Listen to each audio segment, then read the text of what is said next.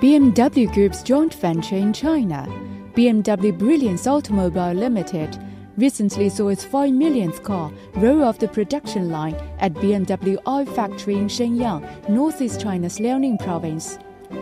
Franz, president and CEO of BBA, noted that the company has full confidence in the development of BMW's e-mobility strategy in China.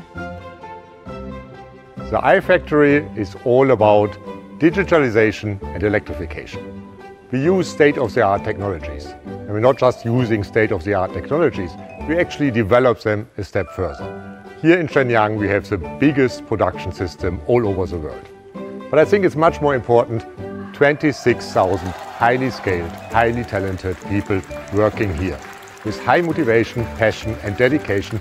And finally, it's also about living together in the society here in Shenyang. I've been living in Shenyang for more than 6 years now. I call it my second home.